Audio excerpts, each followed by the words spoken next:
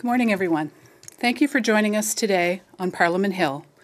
My name is Dr. Kim Hollihan, and I'm the Chief Executive Officer of the Canadian Counselling and Psychotherapy Association, representing over 15,000 professionally trained counsellors, counselling therapists, and psychotherapists from coast to coast to coast. We are dedicated to supporting, enhancing, and promoting the counselling and psychotherapy profession in Canada and improving access to mental health care for all. I'm here today with my colleague, Vicki-Anne Rodrigue, Quebec Francophone Director for the CCPA. Today we acknowledge and celebrate the federal government's decision to eliminate the Goods and Services Tax, GST, and harmonized sales tax, HST, on counselling therapy and psychotherapy services in provinces that regulate the profession. This historic move was made possible through Bill C-59, an act to implement certain provisions of the Fall Economic Statement, which recently received royal assent. The CCPA extends special recognition to MP Stephen Ellis and MP Lindsay Matheson for their instrumental roles in this achievement. Both members of Parliament put forward private members' bills that significantly contributed to this legislative success, highlighting their dedication to mental health care accessibility. We are thrilled that Bill C-59 has become law, as it will transform the mental health landscape in Canada by removing financial barriers that may prevent many individuals from accessing vital therapy services. We are particularly grateful to the many members of Parliament from all parties and senators who supported this important measure. Additionally, CCPA acknowledges the pivotal role played by Finance Minister and Deputy Prime Minister Chrystia Freeland. Minister Freeland's recognition of the importance of this measure to Canadians and her efforts to bring it to fruition have been crucial in making this tax exemption a reality. Removing the tax on services provided by counselling therapists and psychotherapists is an important and cost-effective way for the federal government to show Canadians they are listening. This initiative is expected to reduce the financial strain on those seeking assistance, potentially increasing the number of treatment sessions they can access. At a time of extreme inflation, this change will help ensure that people can afford the mental health care they need when they need it, making a significant difference in their lives. The urgency for this measure was underscored by this year's Mental Health and Substance Use Health Report Cards, captured by a national survey organized by the Canadian Alliance on Mental Illness and Mental Health, wherein Canadians gave our country a collective grade of F on access to publicly funded services. Countless people in Canada face financial barriers that prevent them from receiving the care they desperately need, and these survey results show that much more still needs to be done. The CCPA has advocated for the removal of tax on counselling therapy and psychotherapy services for well over a decade. This tax-free therapy achievement reflects the tremendous effort and dedication of our association, our members, and our partners. With the GST-HST removed from these essential services, more Canadians will be able to access the care they need.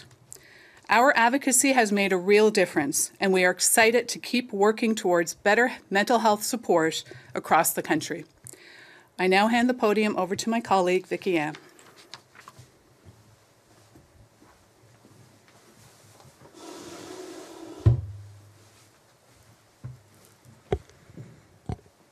Merci, Kim.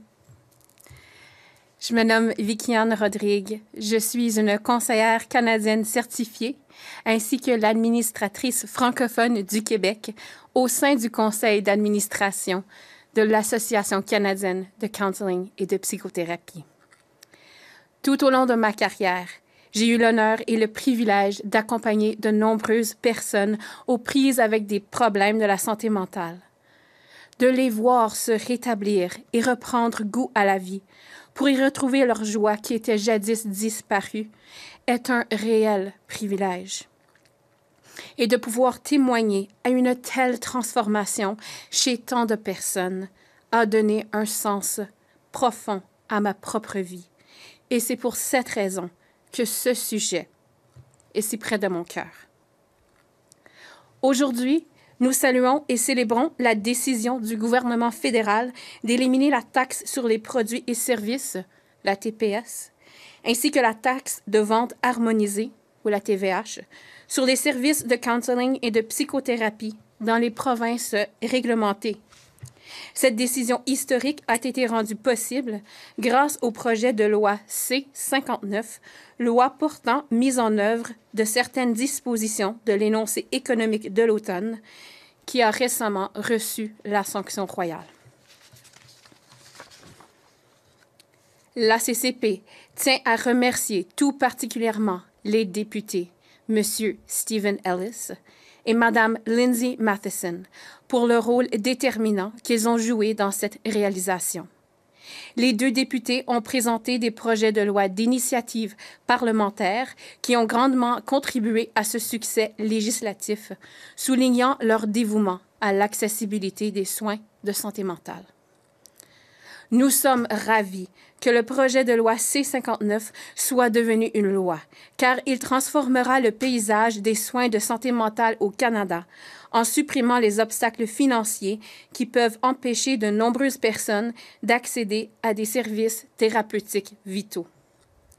Nous sommes particulièrement reconnaissants aux nombreux députés de tous les partis politiques et les sénateurs et sénatrices qui ont soutenu cette importante mesure.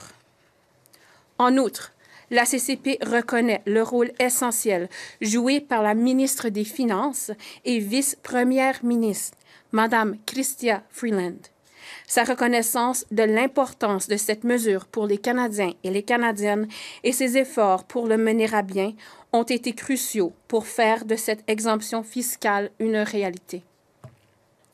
La suppression de la taxe sur les services fournis par les thérapeutes et psychothérapeutes est un moyen important et rentable pour le gouvernement fédéral de montrer aux Canadiens et aux Canadiennes qu'il est à l'écoute. Cette initiative devrait réduire la pression financière exercée sur les personnes qui demandent de l'aide, ce qui pourrait augmenter le nombre de séances de traitement auxquelles elles ont accès. En cette période d'inflation extrême, ce changement permettra à un plus grand nombre de personnes d'avoir accès aux soins de santé mentale dont elles ont besoin, ce qui fera une différence significative dans leur vie.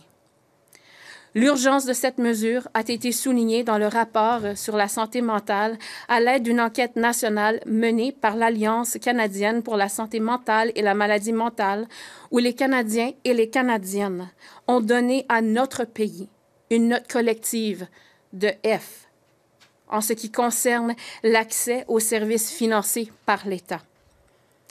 D'innombrables personnes au Canada sont confrontées à des obstacles financiers qui les empêchent de recevoir les soins dont elles ont désespérément besoin.